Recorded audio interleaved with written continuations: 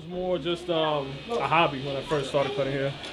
But yeah, the goal was, just to do little by little. I've been doing stuff for years, but now we've been doing bigger projects and just everything's about giving back for me.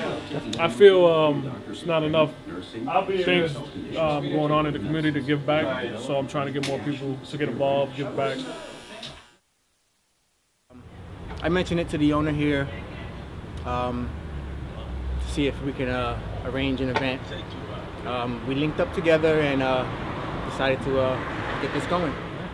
This is actually the first year we're doing this.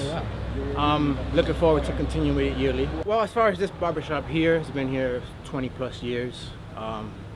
Every year he's helped out with the community, does a lot for the kids. Just recently had an event for back to school. He gave out backpacks, sneakers, free haircuts for the kids.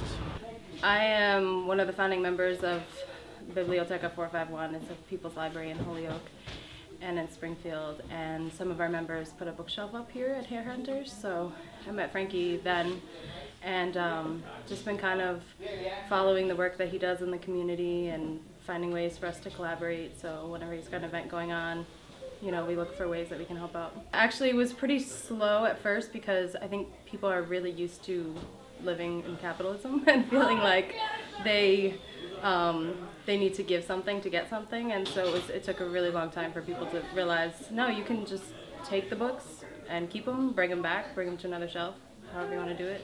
I came from poor background, came from New York, moved over here 20+ years ago, and I know what it is to have nothing, So I know everybody deserves that second chance.